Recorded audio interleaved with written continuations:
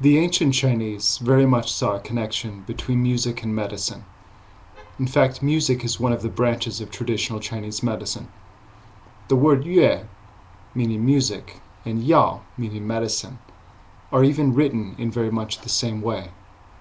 Chinese medicine formulas are at once described in terms of their strategy and also as a kind of a chorus or symphony of the many medicinal substances working together to create something greater than the sum of their parts.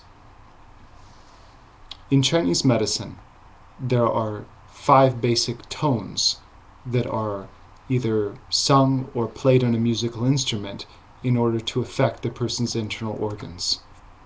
The first is do, and that relates to the spleen and stomach. Second is rei, which relates to the lung and large intestine. Mi relates to the liver and gallbladder. So relates to the heart and small intestine. La relates to the urinary bladder and kidneys. And then it continues at a higher octave with a shi sound, again in do, in order to clear out the extracellular fluid. Wishing you all the best. This is Andrew Miles with HerbMedRx.